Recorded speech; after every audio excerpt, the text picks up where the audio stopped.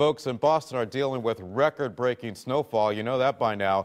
Crews have been working around the clock hauling snow away and dumping it into melters.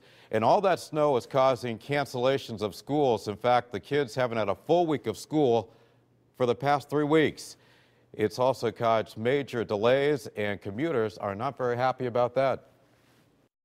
Left the office at 2:20 hoping to get on a train to make it home in time, and sat in South Station for about 2.5 hours. It's a nuisance. You know, why can't they keep the trains moving?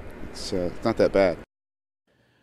Today, Boston's public transit system was closed as crews continued to work to clear away all that snow. Some communities in that area are considering dumping piles of snow into the ocean.